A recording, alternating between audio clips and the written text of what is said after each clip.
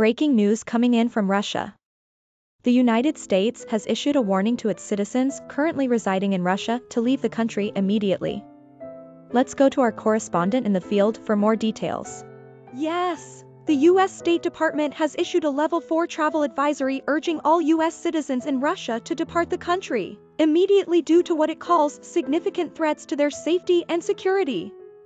This advisory was issued on February 13, 2023, citing several reasons for the warning. Can you give us more information on the reasons behind the advisory? According to the State Department, the decision to issue the travel advisory is based on the increased risk of terrorism, kidnapping, and arbitrary detention of U.S. citizens.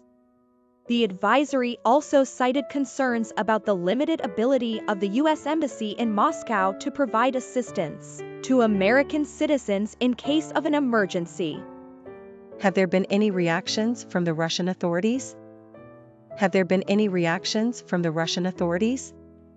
Have there been any reactions from the Russian authorities? So far, we have not received any official response from the Russian government on this matter. However, this advisory is likely to further strain the already tense relationship between the two countries, which has been exacerbated by recent geopolitical events. Thank you for that update. We will continue to monitor the situation and bring you the latest developments as they unfold.